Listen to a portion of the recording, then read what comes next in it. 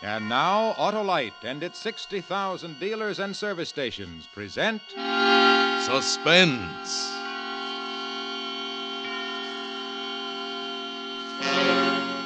Tonight, Autolite brings you Mr. Robert Montgomery in The Thing in the Window, a suspense play produced and directed by Anton M. Leader.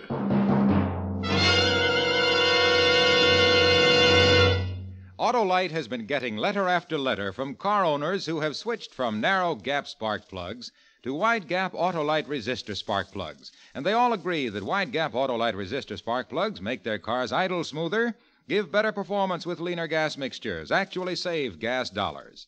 And here's another amazing fact. These folks noticed that wide gap Autolite resistor spark plugs actually cut down spark plug interference with radio and television reception. So, friends, head for your nearest Autolite dealer to replace your narrow gap spark plugs with wide gap Autolite resistor spark plugs. You and your engine will be mighty happy that you did. And now, Autolite presents Robert Montgomery in a tale well calculated to keep you in suspense.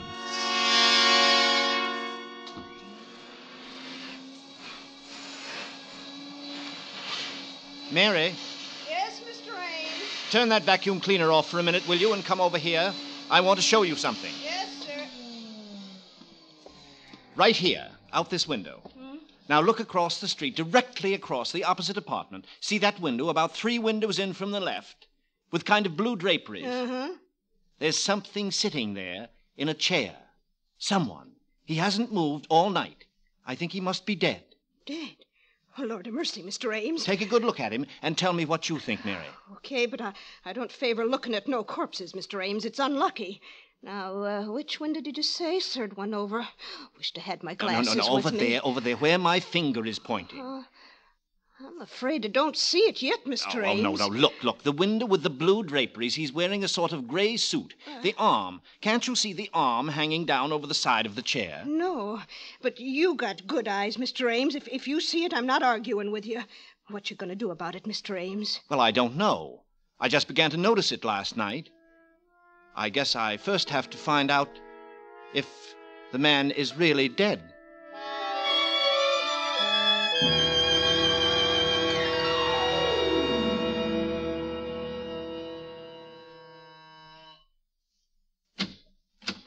Yeah? Hello. I'm Martin Ames. Are you the superintendent of this apartment house? That's what it says on the door. I've come to inquire about one of your tenants. What is it you want to know? Well, I live across the street, and, I'll be frank with you, sir. I've been looking out my window across to this building now for 2.5 days, and there seems to be someone dead in one of the windows. Yeah? Which window? Well, it's on the 10th floor. I've counted up from the street, and it's 10 stories up. There's the window with blue draperies, about 3 windows in from the left, facing toward me, that is, and there's a man sitting there, slumped down in a chair. Just a minute. I'll get out my chart. 10th floor up from the street. That's the 9th floor. The lobby counts 1. We got 3 apartments there along the front of the house. It's in the front. That's right. Now, 3 windows in from the left. That'd be 9B. A Yes. 4-room. No, it couldn't be right. 9B is 2 ladies. And you say this is a man? Yes. Young or old? Well, I can't tell. The face isn't clearly visible. The head's slumped forward, but he's wearing a gray suit, and he's sitting in a high, wing-back chair. Don't place him. Well, maybe he doesn't belong in the house. Maybe he was visiting somebody. As I say, this is all conjecture, of course. He may not be dead, but I've watched him a good deal. I'm home a lot in the daytime. My profession, the stage, doesn't take up too much of my time, and it looks mighty suspicious. Okay. I'll check it. Do you mind if I stay around? No. Sit down. I'll give 9B a ring first on the house phone.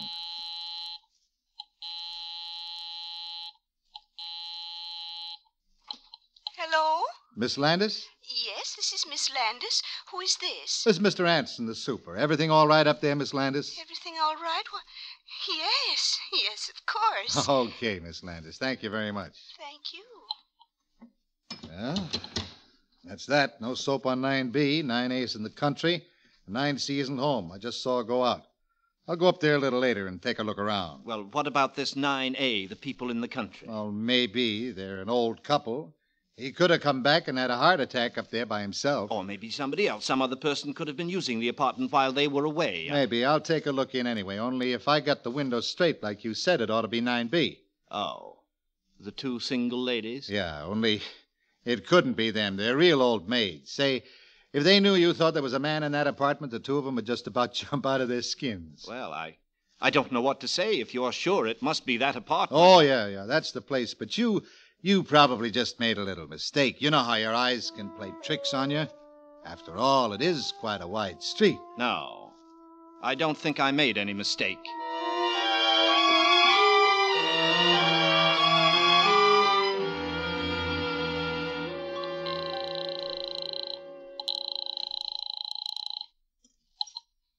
Anson speaking.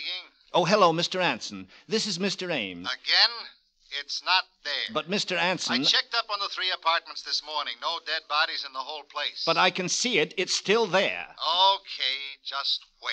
Just tell me where. In that same window, the one you said was 9B. Have you gone inside 9B? No, but I asked them if anybody was sick or dead, and they said no. You asked them? Why don't you search the apartment? Me? You mean break in? No. Just ring the bell and walk in and do it. Yeah? Not without a search warrant from the police. These apartments, you know, don't belong to me. I just take care of the building for the company. Well, then let's call the police. Not me, mister. I didn't see no dead body up there. Then I will. After all, somebody's got to do something.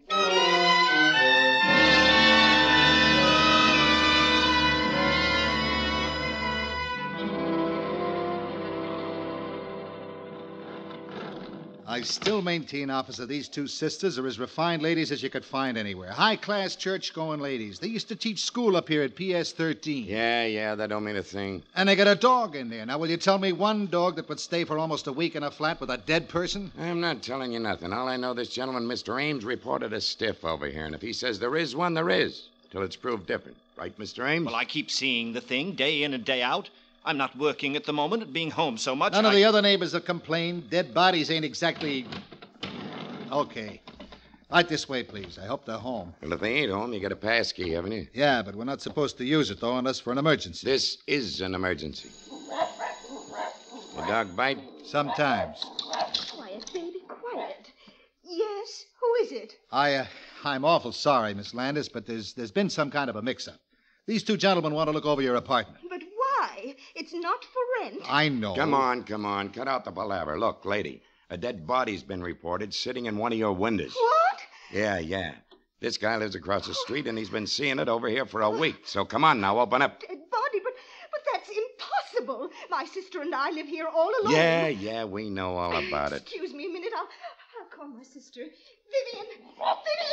Come on. Vivian! It's the police! Look, lady, I'm not standing here all day. Anson, give me the pass key. It won't do no good. They got a chain on the door from the inside. Open up in the name of the law. How do you do? I'm Vivian Landis.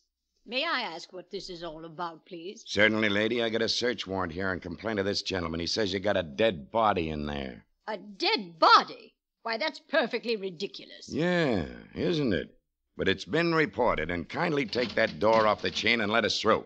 Of course. But first, may I ask, how did this peeping Tom see into our apartment? I thought, Mr. Anson, that we were quite private. He lives across the street on the same level. Oh? Well, then we shall have to keep our shades down in the future. Although one would think a grown man would have something better to do. But do come in, gentlemen. Make yourselves right at home. Thanks. Is he coming in here, too, Mr. Busybody? No, he doesn't have to if you don't want him to. Well, I most definitely don't. Okay, Mr. Ames, you better stay outside. Yes, but, officer, He does want to poke around in our private rooms. Is that it? Maybe he had some ulterior motive in worming his way in. Maybe he's come to get the lay of the land, so he can break in someday to rob us. Okay. He's not coming in. Now, let's take a look at your window, lady.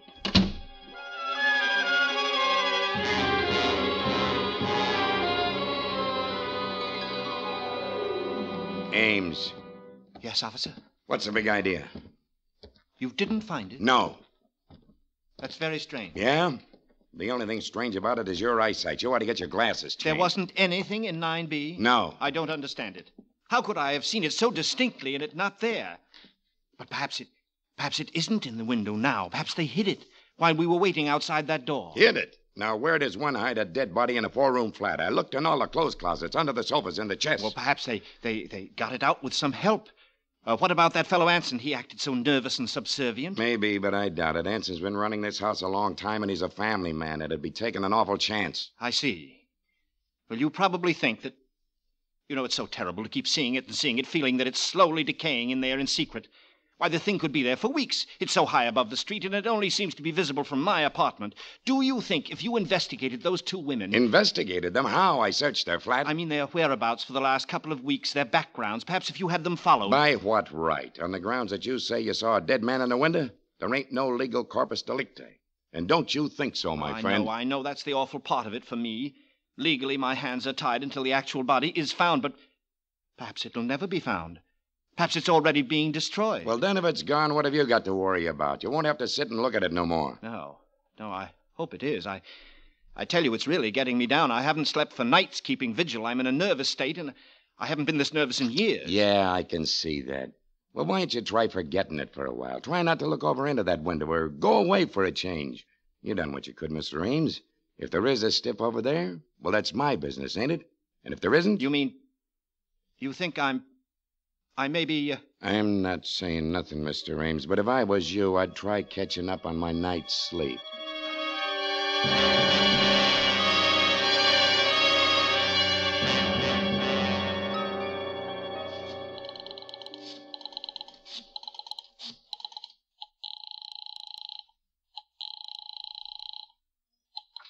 Hello? Miss Landis, I'm sorry to disturb you at this time of night, but I'm desperate. I haven't anywhere else to turn. What? Who is this? This is Mr. Ames, Martin Ames, your neighbor, the one across the street. Oh, Now, please don't think me a pest, Miss Landis. I didn't mean to annoy you. It was only because I was so desperate that I initiated this search. it's quite all right. Goodbye. No. Now, please don't hang up, because it's worse now than it ever was. Miss Landis, I've been sitting here opposite your apartment, staring into your windows, and I'm only asking you to help me, Miss Landis. Help me just a little. Help you? It's still there, Miss Landis. What is still there? The dead body in your window. But there isn't. How dare you, when the police... I know now it hasn't anything to do with you. But would you do me just one favor, Miss Landis? Would you go into your living room and check just once more? I won't. I'll do nothing of the kind. You're out of your mind. Perhaps I am, Miss Landis. That's what I'm trying to find out. And anyway, I don't see how you can see in. I pulled the shades down in there yesterday morning. Yes, I know. They're all down still. Then how can you see? I can't. At least not the actual body. It's just the silhouette. I'm not maligning you or your sister, Miss Landis. If there's someone dead in there, it's not you who are doing it, but think of me. If you could just be here and look over and see the shadow of those quiet fingers and that shoulder and that head. Oh, please, stop it. Stop it. It's not here. It isn't. Tell me just one thing, Miss Landis. There is a chair by that window, though, isn't there? Yes, there's a chair. A high-backed wing chair. Yes.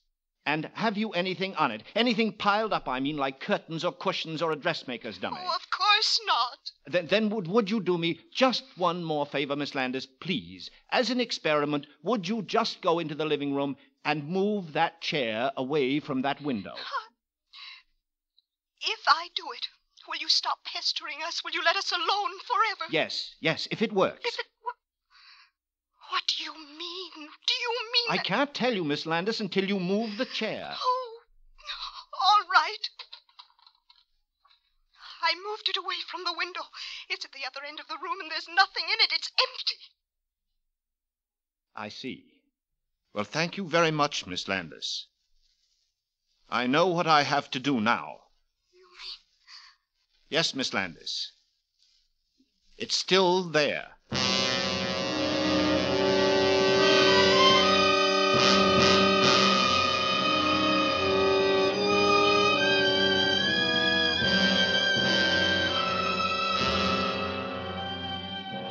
For Suspense, Autolite is bringing you Mr. Robert Montgomery in radio's outstanding theater of thrills, Suspense.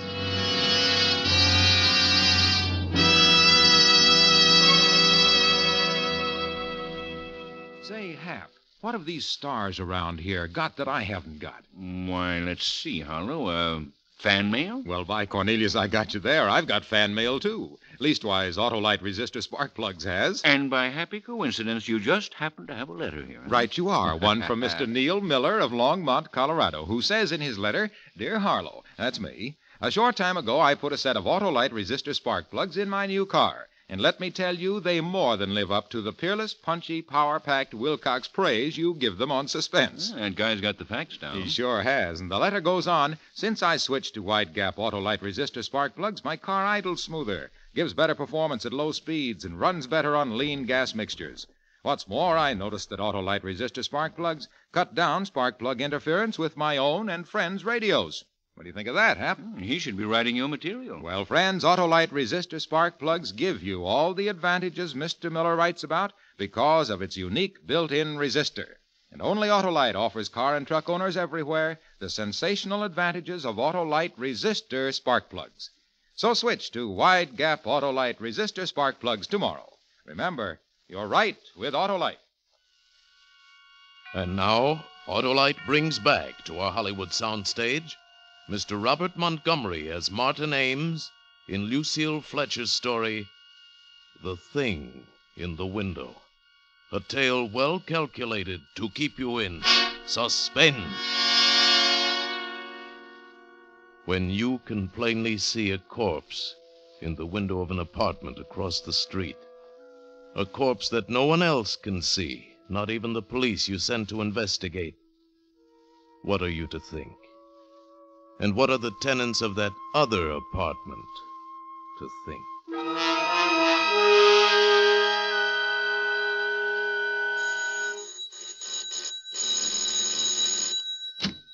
Oh, Miss Landis. Where is it? I want to see it at once. Yes, Miss Landis, come in. I do hope you'll excuse my appearance. I've just passed another sleepless night. So has my sister, and so have I. What do you mean by all this business, Mr. Ames? You've frightened my poor sister nearly to death, seeing things that aren't there when you know they're not. I know they're not. I wish they weren't. I wish to heaven I'd never looked out that window. I wish these walls were solid stone, and your walls, too. You're a sick man, Mr. Ames. Oh, am I? I wish I were. But I'm perfectly sane and well. I went to a psychiatrist yesterday, and guess what he told me? There's nothing wrong with me, nothing. I can't believe that. To you, I suppose it's a form of madness to persist in seeing this hideous image. But not to me, Miss Landis. I've finally come to an entirely different conclusion. And what is that? The supernatural. The supernatural? A ghost? What nonsense, Mr. Ames. Yes, I suppose it is nonsense to you, isn't it? You've been a school teacher. You believe in logic, common sense, the things that give a pretense of solidity to this frail little life of ours. But I'm an artist. I've always had a feeling for the thing beyond, the intangible, the shadowy. And sometimes out of the shadows we glimpse the yawning fangs of the eternal. You put things rather oddly, Mr. Ames. Just exactly what do you mean? Simply this. I checked on that building with the real estate agents yesterday afternoon after I'd left my psychiatrist, and there was a murder. In our apartment? The report didn't say. You know how they try to hush these things up, but it was a man, a young man, the lover of one of the tenants, a Miss Sweetser. Sweetser? Why, that's the name of the people who lived there before us. But they were an elderly couple, Mr. and Mrs. Sweetser. I never saw any Miss Sweetser. She died. She was the daughter. She killed herself afterwards by jumping out one of the windows. Oh, how perfectly awful. It's rather a ghastly coincidence, isn't it? Was it out our window? Who knows? She must have been a very neurotic person, though, this Miss Sweetser. Half crazed almost with love or jealousy. I checked on the details in an old newspaper. She cut his throat, nearly decapitated him. And it said that when they lifted his body out of the chair later... Excuse me, Mr. Ames. I'd rather not hear. I still can't believe... If there is something, if there could possibly be something, why haven't we seen it, too? Why should you... Haven't you seen it, Miss Landis? No. You're sure? Never? Perhaps in the middle of the night, getting up and passing that room, seeing that chair outlined against the window? Oh. Just in passing, perhaps? You've never had a glimpse? No. I really must be going. No. Please stay and look at it. I want you to see it out of my window. My sister Elaine, she's so nervous. I just can't leave her alone so long. But then how will I know, Miss Landis? I thought you came here especially. It'll only take a minute. It's right here in this bedroom. I just have to let up the Venetian blind. Miss Landis! Miss Landis.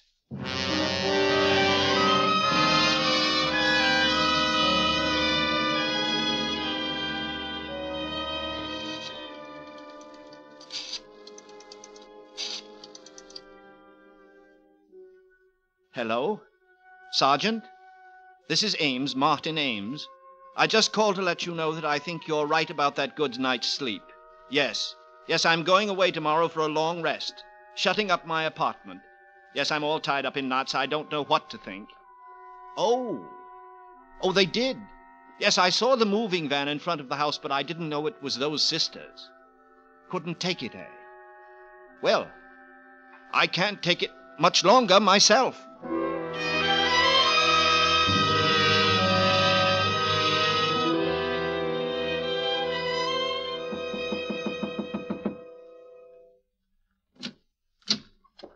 Well, Marty, bravo, bravissimo, old boy. Shh, not so loud. Well, the mystery. The superintendent here doesn't like me. I should think he would not like you, grabbing this beautiful apartment right from under his nose. He probably had it promised to a friend. But you've got it now, Ronald, just as I said. So I have, old boy, so I have. And it's beautiful. I'm crazy about it. You've outdone yourself. You've been more than generous. Think nothing of it, Ronald. I'm glad to do it. For such a distinguished colleague. It certainly was nice of you. And I wish I could do something in return, Marty. I really do. Perhaps that play I'm doing next season. There's a part in it, a very small part, but very necessary. Thanks just the same, but I'm doing pretty well just now, Ronald. How? Do you, like the place, Ronald? Like it? Look at that living room, those gorgeous casement windows. It's like a stage. And what a place for parties. I don't know how you found it, Marty, in this housing shortage. You must have a sweetheart in the real estate business. Oh, I manage. Why, when your call came, I wouldn't trust this to anyone but myself. I left the whole cast just standing there on the stage while I came over. Tell me, how did you do it? Oh, it's rather a long story. Let's sit down, shall we? Here, in the living room. No. You take the chair. Oh. I guess they must have left it when they moved out. Well, to be frank, Ronald, I got this apartment by a ruse. A ruse? What kind of a ruse? Oh, it was a nasty one, all right. I frightened the last tenants away. I told them I saw a dead man sitting here in this window. Oh, no, not really. How clever of you. But, of course, there wasn't. No, of course not. I made him up out of whole cloth. You see, I live across the street, directly across, in that apartment with the striped curtains. Oh. They were very scary women. I used to watch them from my own place, always going to bed early, always pulling down the shades at night. I know the type. Then there was this chair by the window. That very one that you're sitting in now. Really? One night, just sitting there late, I got an amusing thought. There was a kind of shadow across the chair that night. Reminded me a little bit of a corpse.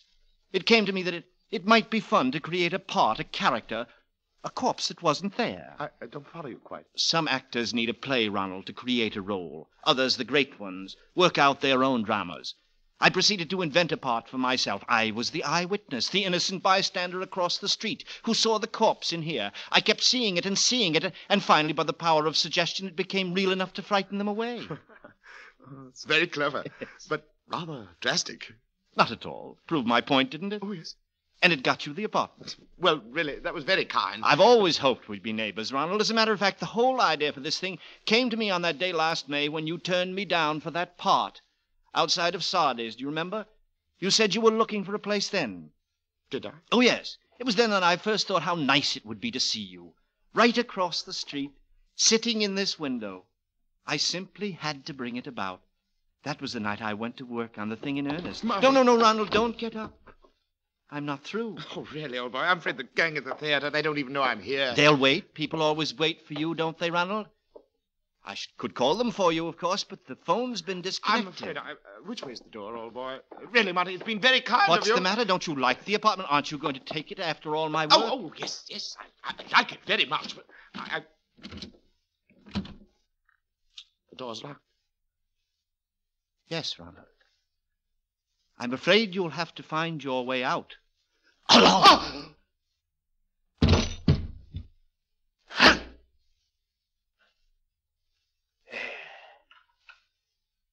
That'll keep you quieter. Silence always became you better than all that ranting and glibness and charm, Ronald. And now, I've got the part for you. A part to end all parts. You play it, of course, entirely in a chair. There isn't much action, not a line to say. You just sit, Ronald. You sit in this chair by the window. It'll be the greatest performance of your career. You liked to hog all the fattest roles for yourself, didn't you? Well, this is a part that's been talked about up and down this street for weeks. You'll play the part of a ghost, of a corpse that never was, an hallucination in my brain. And who'll be your audience? I will. I, the insignificant, outmoded ham who wasn't fit to appear in your precious plays, but good enough to put you here. Who's the better actor now, Ronald? Goodbye, Ronald. No one will see me go out, but I'll see you across the street.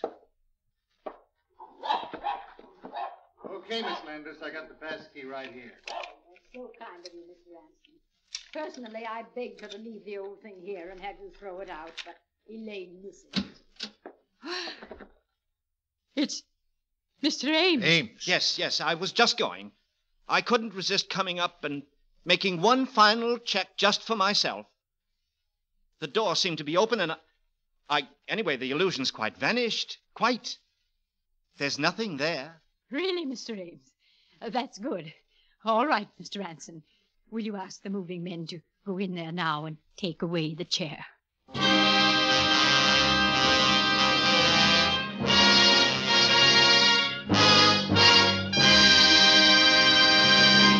Thank you, Robert Montgomery, for a splendid performance. Say, Hap, before we hear from Robert Montgomery again, did I ever tell you that thousands of car and truck owners from coast to coast have switched to Autolite resistor spark plugs? Without a doubt, huh? They know that wide gap Autolite resistor spark plugs make cars idle smoother, give better performance with leaner gas mixtures, actually save gas dollars. And they also know that Autolite makes more than 400 automotive, aviation, and marine products in 28 plants from coast to coast.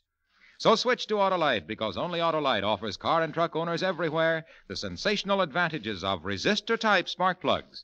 You're right with Autolite. And remember, Autolite means spark plugs. Ignition-engineered resistor spark plug. Autolite means batteries. Stay full batteries. Autolite means ignition systems. The lifeline of your car.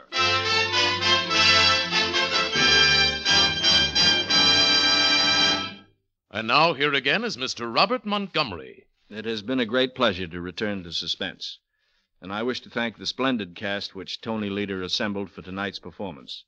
Too, I want to call your attention to the very unusual program planned for next week, when radio's outstanding theater of thrills will bring you Jim and Marion Jordan, Fibber McGee and Molly, and a special story called Backseat Driver, another gripping story in Suspense.